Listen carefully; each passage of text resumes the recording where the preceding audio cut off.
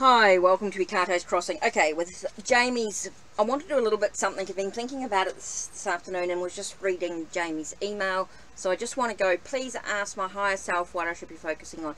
So what should Jamie be focusing on at this time? And I'm using the Angel Tarot with the Angel Answers so we can get some angel messages as well. So what should Jamie be focusing on at this time? What seems really important for Jamie at this time?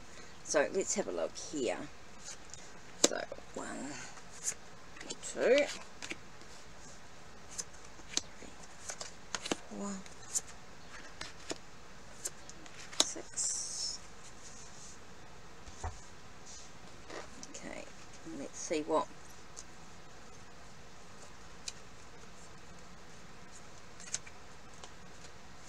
let's have a look. What should Jamie be focusing on?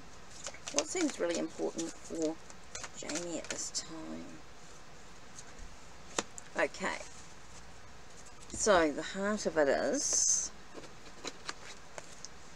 Okay, really important for you to find your sense of balance. Making sure you can find your sense of truth in the whole thing. Being able to look at the consequences of any actions taken. Very important for you to sort of stand your ground, stand in what you believe in for yourself. It's very much about how you choose to react to the situation that's going to make a big difference here.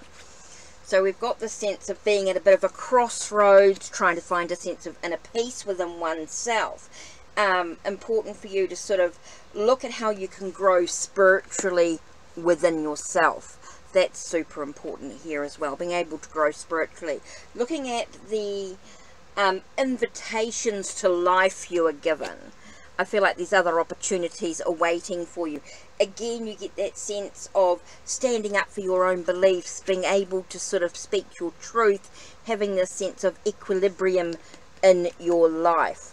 That's super important here. Being able to find that sense of tranquility and inner peace within your own journey seems to be quite important here for you to be able to look at the new beginnings, the new possibilities in regards to your relationships and things like that. Being able to find, you may find yourself at a bit of a crossroads, needing to make some clear decisions. To find that sense of inner peace within yourself is super important here.